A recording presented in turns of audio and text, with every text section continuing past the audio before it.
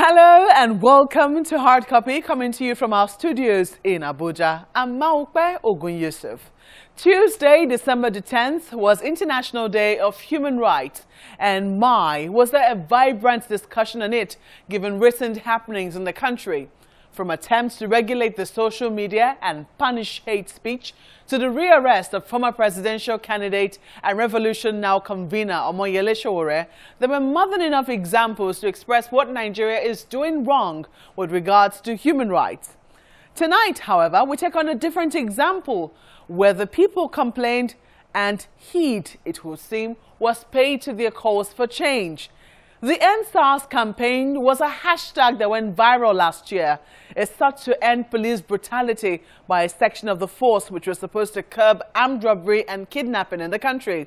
The campaigns were so effective that the authorities couldn't look away. They came up with a slew of reforms which were supposed to rebrand and change the manner in which the organization works. But 1 year down the line, where are we?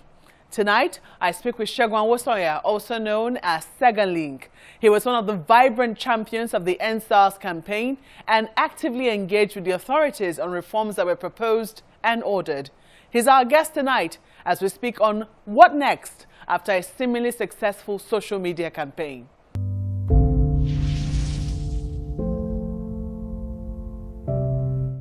Segun Awosanya, welcome to Hard Copy. Thank you very much for having me in your program. Yes, what's the extension, and that's your Twitter handle? It means Sega the Awakener. I see, leveler. So it's supposed to be a French term. word, yes. I see. So what would you say your reading today of human rights is in Nigeria? I know a lot of people have talked about how much progress we've made since we returned to democracy. And they will tell you that there are ups and downs, but what's your reading of where we are with regards to human rights? Yes, I believe that we have actually retrogressed. I believe that it has been a roller coaster ride, and what only changed is the uniform that is not even present now. So we have men who have transited from military rule to civilian dictatorship. Right now we have a deformed democracy that is more or less looking as though we are in a fiefdom. And I don't think things are getting better. They are actually getting worse. And it is time that we all rise as citizens, as one, in unity, to speak against this and uphold human rights in Nigeria. It is interesting that you hold this view, in spite of the fact that you have had cause to engage authorities and they've listened. So why is this still your perspective? Sometimes it's good to see rivers as rivers and mountains as mountains, despite the fact that we are not quarreling with these entities. There's no fight or quarrel between organizations and the government. The only thing we're battling with is institutional gaps, which is spread across sectors. So what we need to continue to do is to tell the truth to power by letting them know where they are lagging and where we can help and where they need to collaborate with the people. They are not ruling over the people. They are actually serving the people. So feeling the pulse on the street is very essential for them if they truly want to progress Nigeria. So that is one of the reasons why we need to call a spade a spade. So it is not about hating somebody, or it's not about fighting somebody or criticizing somebody harshly. It is about the truth. Sometimes the eyes that sees does not see itself. Now, the reason I ask that question is about when you talk about a dictatorship. Oftentimes when people talk about a dictatorship, it's about a government that doesn't listen, a government that no one can speak to. Yeah, people will make all the noise that they want to make, but it is the trajectory that government wants to take that it will take. In this instance, and that's the reason I brought up the End SARS campaign. You were one of the vocal champions for that. First and foremost, tell us what led to that and how government, how you guys were able to make government listen. Okay. The thing is, in Nigeria, we have been so disconnected from ourselves and also from our institutions to the point where we have such gaps that does not make your education transit to the town. In other words, there's a disparity between the town and the gown, which is not supposed to be. Also, governmentally or institutionally, there is no connection between the institutions and the people. So the bridge builders tends to come into this gap to begin to orchestrate or organize or galvanize that link that is missing. So oftentimes government listen only when there is political will behind such campaign. And what do I mean by political will? people must have what they call the conscious revolution paradigm, understanding the common grounds. What exactly makes this thing connected to me? How is it connected to me? Oh, fine, it is Showore today. Could it have been me? So until people begin to see themselves in that position. And that was exactly what led to the EndSARS campaign. Actually, it wasn't just last year. It was the year before, and even the year before that. It's now 3 years old. We started because I felt I wear different hats as a father, as an uncle, as a business owner, and also a member of society. I believe I cannot continue to think about myself alone, progress my business, make money, and not be able to live in the same society. Was that your hashtag? You said? Was EndSARS your hashtag? Yes, please. It was the hashtag that we started with. EndSARS, Reform Police NG. The EndSARS itself is a call to action. No, what I mean is, were you the one who started the hashtag? Yes, please. Yes, it was my hashtag. Because when we started with End Bad SARS. That was how we started. Because we thought it was just a few of them. After a while, from data, we realized that it was actually a culture of impunity that we're engaging, which is not just about a few bad elements, but about a bad structure. But it wasn't just limited to SARS, which is the tactical squads, as it were. We only use SARS as the moniker for the entire thing. It includes anti-cultism, anti-kidnapping, all the SOS, and several other units and silos that are built within that conundrum of tactical squads. They have totally lost their purpose, and they have lost supervision as well. So everybody just does things that seem right in their own eyes. So based on this, we just felt, let's start with these tactical squads, who are the soldiers within the police system. So we engaged that, and if you can see that... You keep saying we. Who are the we? Social Intervention Advocacy Foundation is the name of the institution stroke NGO that's actually in charge of EndSARS, that actually brought that to fore, and which I'm privileged to be the founder and the president. So it's a we thing, because there are so many collaborations within that. It's not just a one-man campaign. So when we brought about the Homeland Security threat, that is the threat by people who are meant to protect us, given that every civilization actually is upheld by the activities of law and order enforcers. But our law and order enforcers are obnoxious of the law. They don't even understand what the law is. They're oblivious to the law. They don't know what the law is. They don't even know what they're doing. They're just doing anything that they like. So it was when somebody just called, I think before 2016-17, people don't usually come out when police robs them. Because who do you call when a police officer assaults you or robs you? You can't go back to the same police officers. They will still extort you. So I felt there need to be a gap there. There need to be a bridge there to be able to create a succor for people, a place for people to go to. But let's move forward, because indeed quite a lot of Nigerians who were on social media at that time followed the story, and some of them retweeted, some of them were appalled at the stories that were being shared on social media about the brutality of police. And at the end of the day, the authorities had to listen. Let us move forward from there. What happened afterwards? Because I'm reading a story here, and this is done by Motolani Alake. I think she writes for Pulse Online. She says, what exactly is the state of, or the status of SARS? Which is what a lot of people are wondering. It's not an El Dorado. You wanted, the hashtag said end SARS. What we got was a reformation. We got I think, federal SARS, which was the reformation that we were given. And then there was supposed to be complaints attended to by the National Human Rights Commission.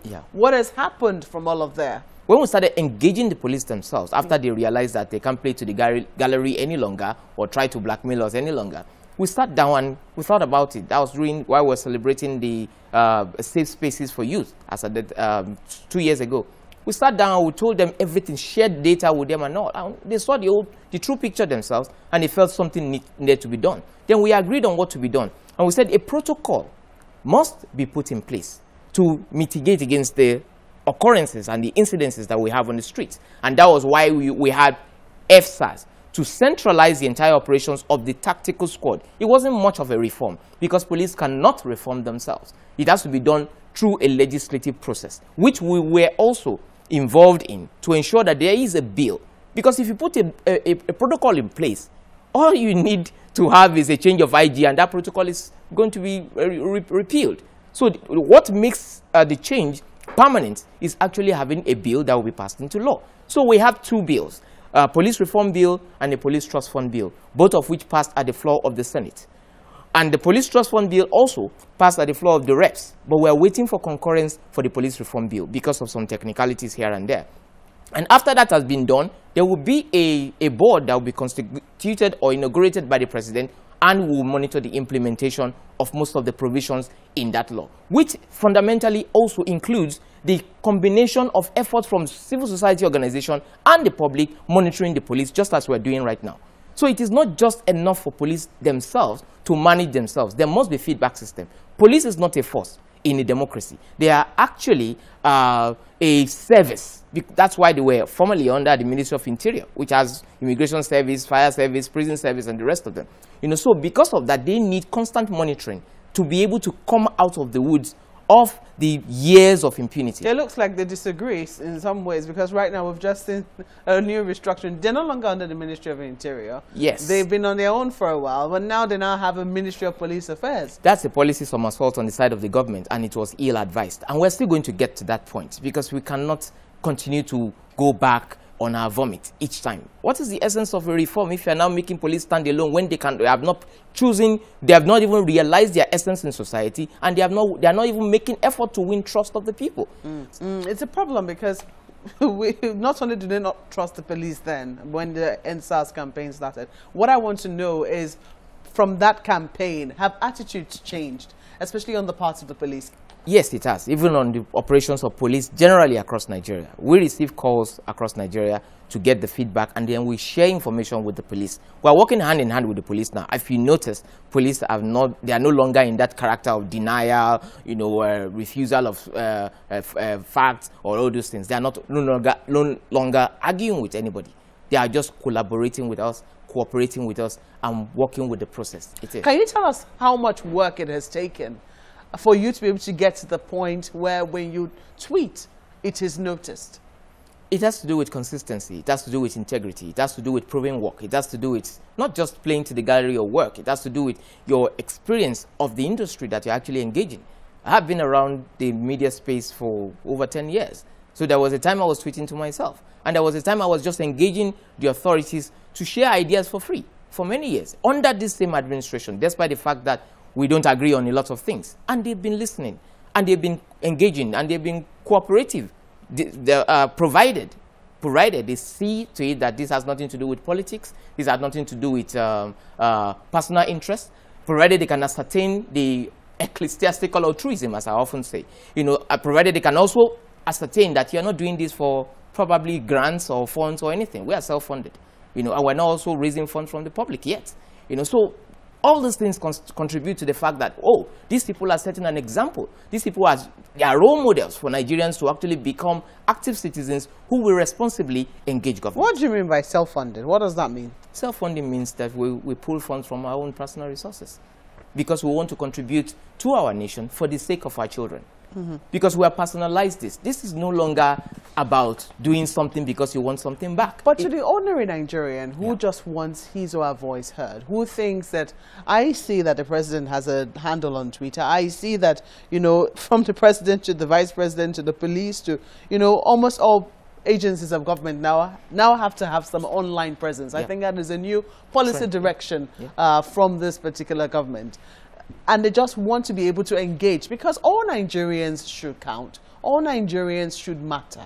What would you say to them? Well, I think Nigerians have a voice.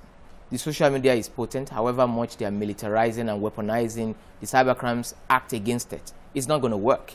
We need to pull our resources together, pull our voices together, and stop working in silos because of funding or grants or so. We should come together and build that political will and give every average citizen on the street their voice in terms of building capacities and building a platform upon which people can find expression. And that's what CF has done. If you notice, there's no longer one lone man crying somewhere in the forest. We get calls from remote areas of Nigeria, and we attend to those things within 24 hours. You're able to take on every single complaint? Yes, we are. And we're also working to strengthen the institution and enable the police to do the same and to build trust with the police. Today, the complaint response unit of the police is actually getting a lot of calls. And then we're also engaging to encourage them, because this thing can be daunting at times. You know, so that's how it works. We don't build society in silence. We need to come together. We need to get police to understand, the institutions to understand the essence of the feedback from the citizenry, and build that bridge over the gap that we have. You're watching Hard Copy, coming to you from our studios in Abuja. We're talking about human rights tonight in the light of an example where citizens, through the use of social media, resisted an abusive arm of the police. Segun Awosanya, aka Segalink, one of the vibrant voices in that campaign, is our guest tonight. And now we're asking his opinion on attempts by the National Assembly to regulate the social media.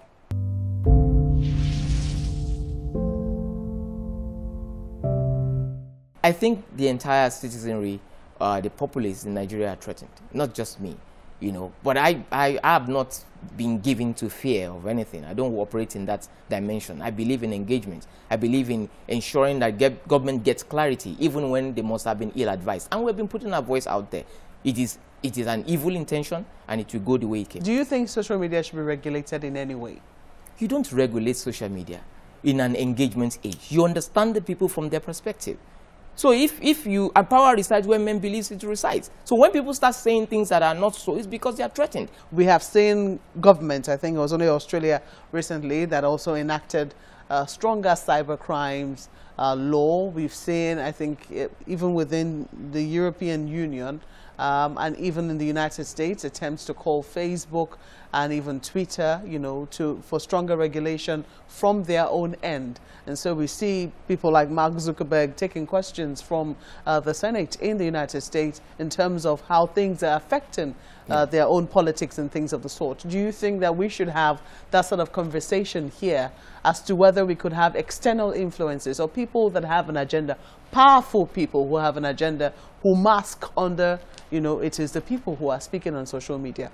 It starts with transparency and accountability. A government that is not transparent and accountable cannot justify joining the choir of regulating social media for implementation. We know their plans. We know their plots. We've been through change. We are in next level, and it has not favored us.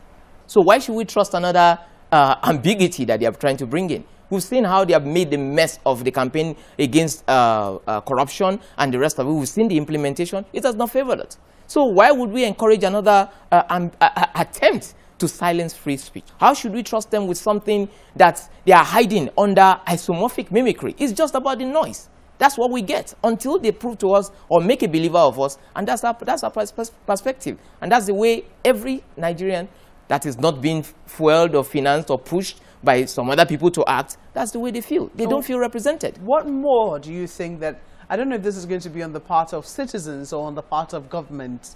And by government, I don't just mean the federal government, because sometimes this is also with the state government. This is also with local government. It would seem that a lot of the anger we have is usually directed at the federal government.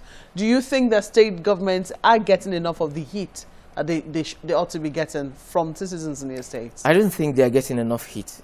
From my own perspective, people don't even recognize, they don't even see or feel the presence or the impact or influence of their state governors. I'll give you an example. We're talking about police brutality. Can you actually name any governor that spoke against this, that actually did anything in response to this? You can hardly count. These are the people who collect security votes that are not accountable to anybody on this issue. And they're killing your youth right before your very own eyes, and you have not done anything significant about it. Is that a problem with citizens' understanding of how their own federation is structured? Yes, there is a problem. Democracy, actually, as designed by the Greeks, works under education, enlightenment, and knowledge, understanding. Nigerians don't understand what democracy means to them. They believe that democracy is all about being paid some money, tokens, and stealing ballot boxes and all those things. They don't understand what it means. In those days, original design of democracy is for the unlearned, is for landowners, is for people who understand what is at stake. But the mob action we have today, every Tom, Dick, and Harry who doesn't even understand what the stakes are out there voting according to how they are being, programmed. And that's exactly why we are why we are where we are today. People they believe holding your government to account is hating them. They believe, and that's why we are very much against the hate speech bill, because anything can be swept under that carpet of hate speech for merely holding people to account. On the one hand, I'm just looking at your last statement. Okay. On the one hand, you talk about, it's for the educated. And, that already presupposes a class of people. The people who are educated are supposed to be the ones who know how to use social media. However, sometimes it is not always the situation. Isn't that right? You talked about a mob action, which sometimes the elite will refer to. Can you strike a balance in terms of, balancing this mob action in quote with the actions of the educated? I think this is more on the side of the people. When we say that democracy is for the learned, it means that those who do not know must be educated, must be enlightened. We need to reach, each one must reach one, to teach people, to let them know what is at stake, to bring that problem to their doorstep, to let them know how their lack of understanding of how structures work is affecting their children. Because every error, every blunder from the state will be felt by the people, not by the people who have security guards following them all over the place. Let us talk about moving forward. I mean, you have talked about rights. This is not the right. We're not where we ought to be. Yeah. In fact, you say we have retrogressed when it comes to human rights. Yeah. What would you like to see in a Nigeria where rights are respected? First of all, citizens must be conscious of their rights. They must know what is lawful and what is not. It is not legal in any society for police to randomly pick you on the street and ask for your phone. It is tantamount to asking you to remove your trousers for them to verify the serial number of your boxers. So you don't do that. But if people don't know, you see our youth today, 70% of our population is youthful. And then you see people going on the street saying, I gave my phone to the officer because he asked on the highway, because I have nothing to hide. You have already waived your right the moment you do that. So simple education. And the moment you are aware of all these things, it becomes, people stop, exploiting your ignorance. And that's exactly where it starts. But isn't that a problem? Because you say people should, don't let their ignorance be exploited. However, in some instances, Nigerians do feel powerless when someone is holding a gun and is asking them to say, bring your phone. If you have nothing to hide, oftentimes the instinct is to give away your phone. In that instance, does it really make sense? Is it really common sense in a situation where we know that stray bullets are common to say, no, I'm holding on to my right? I'm sure you know that in the past 3 years since our engagement, you've not heard anything about accidental discharge or stray bullets. We get the shooter because somebody is monitoring the system. People don't do what you expect, they do what you inspect. So if there are people on ground to monitor the system, it will be accountable to us. In the last 3 years, I'm sure, yes, I know that there are incidences where, there was this young man who was killed somewhere in Gwagada. I'm trying to remember his name because... Kolade Johnson? Kolade Johnson We're on the case. Was also an example, but he was an example. I mean, this happened in the last 3 years. And nobody wants to be that name that, lost his or her life because you refuse to give your phone or your wallet to an officer. You can be decorous while you're actually proving your right to people. And the moment you see that you made the officer know that you are actually going against the law because I know my rights, but I am letting you go. I'm letting you have your way because I know that this is not fatalistic. I am coming back to get my own share of the justice. So after the fact, you can always report. The moment you report, within 24 hours, those officers will be rounded up, your money will be retrieved, and they will be dismissed and charged to court for armed robbery. You are very confident that this is how the it has been happening. The records are there. We are going to release our 3-year report very soon, which will follow the official launch of the organization. Then you see the kind of traction we'll be making. So in some ways, it would seem that it is getting better, but in other places, it's getting worse. Well, it is getting better. We actually don't have data of how much of the prevalence of what has been happening but right now, because of social media and the awareness, the light is actually shining on the dark part of the whole thing, and it will seem like everything is getting worse because people are speaking out more now. So we have a lot of things that we have been able to achieve across the states in Nigeria. Lagos, for instance, we don't have SARS problem again in Lagos. The only problem we have now is pockets of anti-cultism, anti-kidnapping, going outside their standard operation procedures, and they are always apprehended because we know them. How many are these people? So if you keep reporting, be assured that justice will be served. Even if you live in areas where network don't work, just call. The numbers to call are there. They're on social media. Right. So that's how it is. We're working and we're getting there.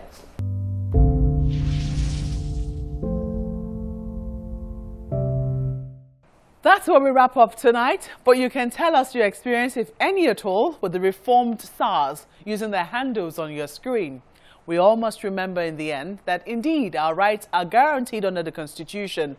However, they would not uphold themselves. We must work to uphold them, not just for the strong, but for the most vulnerable as well. This is the foundation for a just society. On that note, we say thank you for watching. I'm Segun. Good night.